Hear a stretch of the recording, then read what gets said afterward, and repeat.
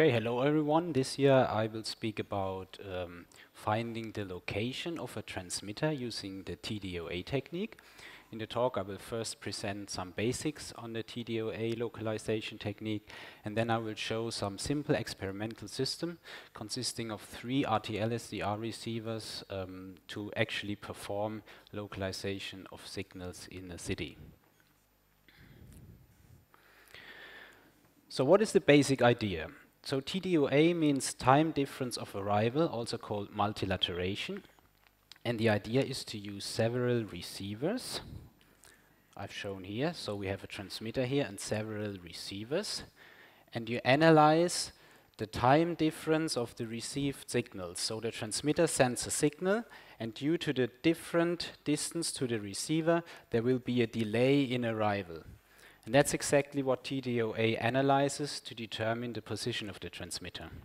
So we are not talking about absolute times of arrival here, but it's always about this difference of times between the receivers. And finally, you can apply some geometry to determine the position then of the transmitter. So to get a better understanding, we start with a very simple example with only 2 receivers, one here and one here. And let's assume you have the following situation. The signal arrives at both receivers at the same time. So that means the TDOA here would be 0 seconds. And the statement you can gain from that is that the transmitter must have an equal distance to both of the receivers.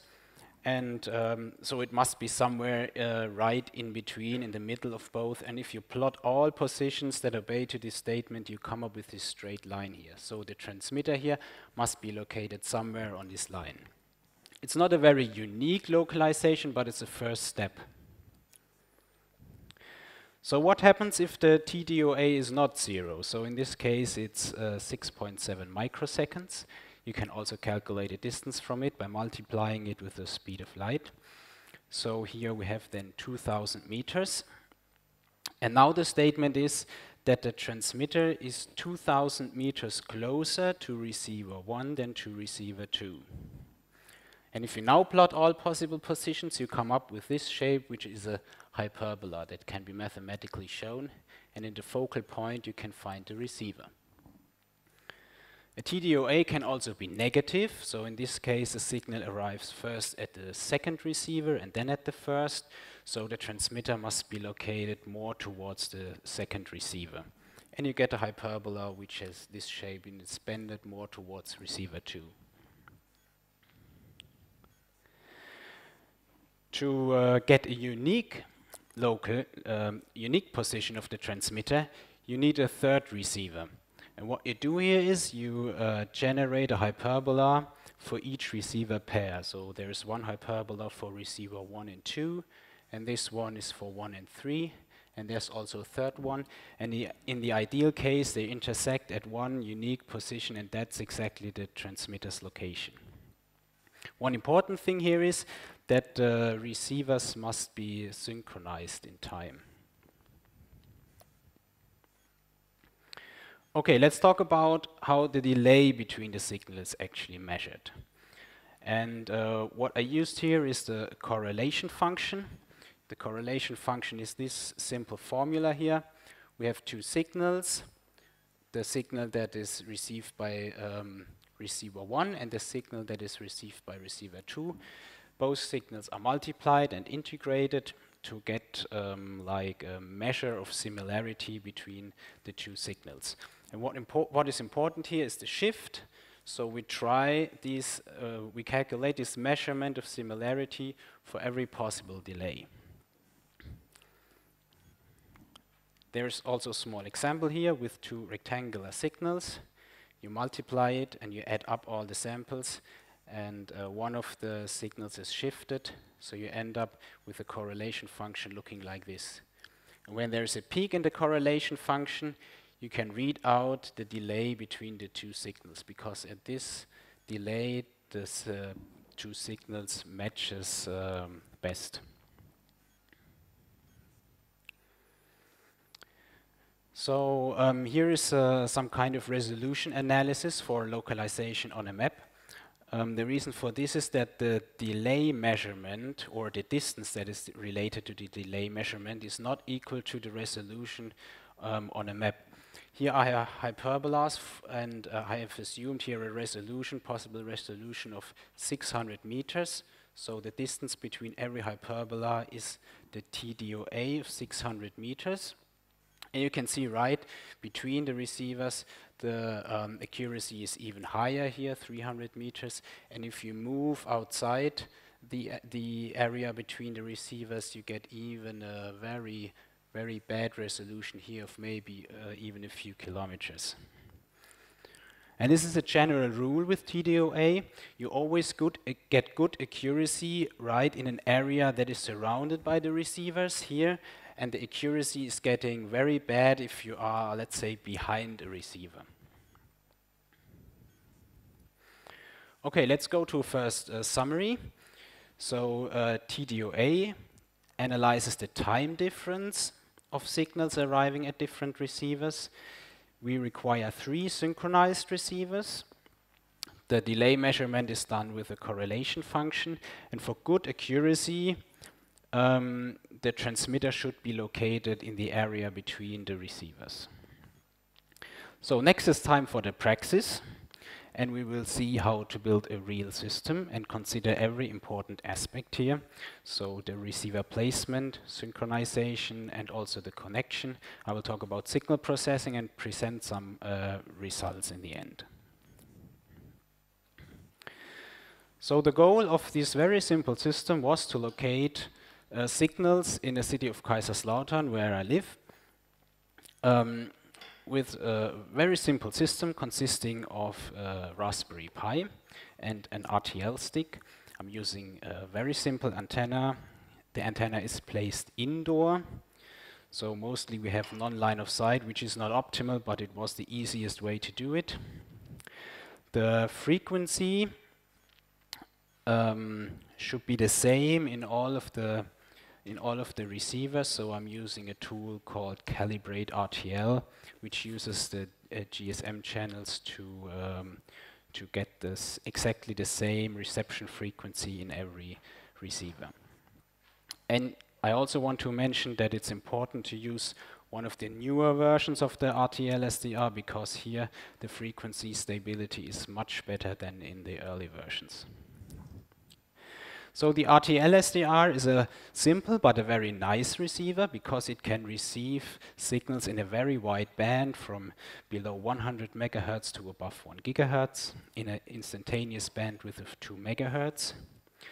And regarding the resolution of delay measurement, the SDR is sampling with 2 megahertz. That corresponds to a period of 500 nanoseconds. And the distance you can measure here is 150 meters. But keep in mind, this is not the resolution on the map, it's only the resolution in the delay measurement. Okay, here we have a map of the city, Kaiserslautern. It's located in the southwest of Germany, approximately 100,000 inhabitants, and Google has already marked the main point of interest here, the university, the soccer stadium, and the main cemetery. So the red markers here are the receiver places. In the ideal case, you should place the receiver somewhere here or somewhere here, but unfortunately this is all forest, and it's really getting hard to set up a receiver here with a fast internet connection.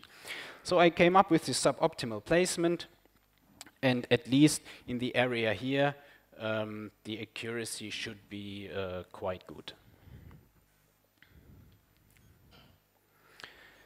The receivers are connected to a master PC via internet connection, DSL connection.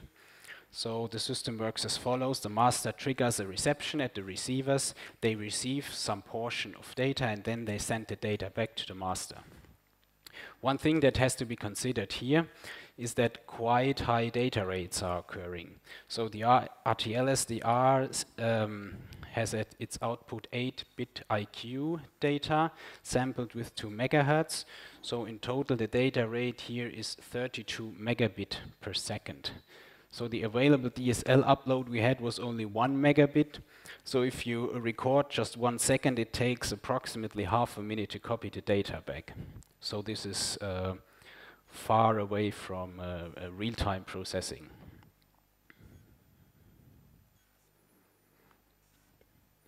Next topic is synchronization of the receivers. So for synchronization, I use a DAB transmitter that is located in the city right here, and it's placed on a high mast and it has it's a high power transmitter. It gives excellent correlation, so this is very good for synchronization because this transmitter can be received all over the city, so by every receiver. So how does it work in detail? Each receiver first receives some portion of the DAB plus signal, then it switches its frequency to the unknown transmitter. And if you like, you can switch back again to check if the synchronization worked.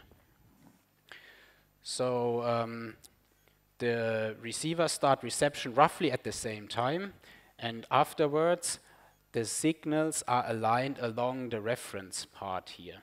Right? And you also have to take into account here the known delay from the reference transmitter to the receivers.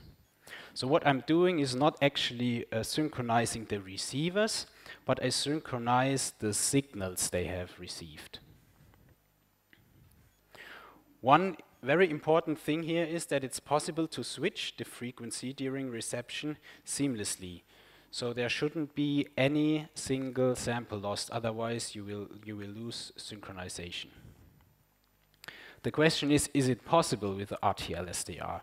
So I took the standard library and modified it so that it switches the frequency during reception, and it crashed. So it didn't work. But there is a solution. I found a branch of the librtl-sdr, which is called async rearrangement. I'm not 100% sure what they are doing. It's something to do with USB and callback functions, but in the end it worked perfectly fine. So I could reprogram this library such that it changes the frequency during reception, and not a single sample is lost. So this is very fine. Okay, I have talked about correlation before to measure the delay. Now I have depicted two real-world signals and their correlation. So the first one is a DAB plus signal, and you can see there's a distinct peak here, and you can also identify a single sample that corresponds to the peak. So this is very nice. You can very precisely measure delay. But here we have an FM signal, broadcast signal, and you can see that there are a lot of different peaks. And also the peak is not quite distinct, so we have a lot of noise here. And in general, the quality of the correlation depends on many different factors, on noise, on the signal length, on signal bandwidth, also on maybe multipath propagation. And it's also depending on the signal content, especially for FM. Yeah. What can we do about it? So first of all, if you have such a correlation, we can use actually a smoothing here, using a moving averager to smooth out this noise here. So that's very easy. What about all these distinct peaks here? Any one of them could be the true delay. But the goal here is to analyze the x-axis here, the delay. And if you compare two peaks here, the delay is approximately 60,000 samples, which corresponds to a distance of over 9,000 kilometers. But the maximum possible TDOA in distance is the distance between the receivers. So in my case, it was just a few kilometers. So it's easy to see that the peak here in the middle, which is close to zero delay, this is the right one, and all the others can be discarded. So the overall signal processing is done using a MATLAB script, and it considers always the receptions pairwise to create a hyperbola. So first the signals are received, are sent to a master. Then the signals are synchronized using a correlation on the DAB reference signal. I discard invalid peaks and use then the measured delay to synchronize the receptions. Then I measure the unknown signals, which is basically the same procedure, but now for the unknown transmitter signal. And I create a hyperbola using geometry and finally write it into an HTML JavaScript file to display the results in Google Maps. You may have realized that I also have written something about interpolation. In theory, it's possible to increase the resolution of the receptions by doing some interpolation, but in the practice it showed no improvement, so maybe other factors are here important. So let's go to the results. The first signal I've analyzed was in the 70 centimeter band, a DMR repeater of the University of Kaiserslautern. And you can see here the three hyperbolas. And in this case, they intersect in 2 points, so there are 2 possible locations, but they are not so far away from each other if you consider here the scale, so it's only 200 meters. The true position is here. It's located here on this building at the university, and the localization here comes quite close to the actual transmitter's position. The second signal I've analyzed was a signal on 922 megahertz, so probably this is mobile telephony, GSM, UMTS, or LTE, I don't know exactly. The hyperbolas intersect again in a very nice manner at exactly 1 point. And I have marked all the base stations in the city, and it really looks like that there are signals coming from this base station here nearby. The next signal is an FM broadcasting signal at 97 megahertz. It's a broadcast station Antenne Kaiserslautern, and it's located right here. So here you can see that the localization here is becoming difficult. You see the transmitter must be located somewhere here in this area.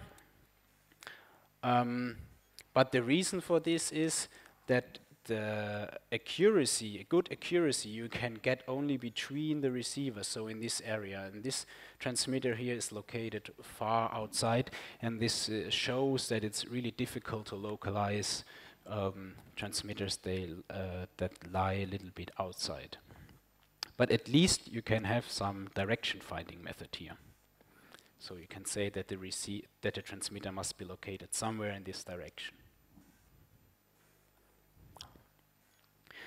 So now I have a next signal is on 391 megahertz.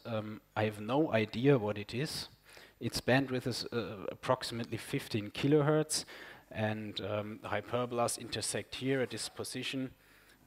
There is a post office or a train station, but I'm not really sure what this signal is.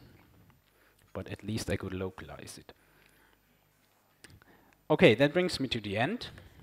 So I've shown a very simple experimental TDOA system that can be built with little effort using very cheap rtl-sdr receivers. And I think the results are quite remarkable if you consider the suboptimal setup with this very simple antenna placed indoor and with this very simple SDR receiver. So thank you.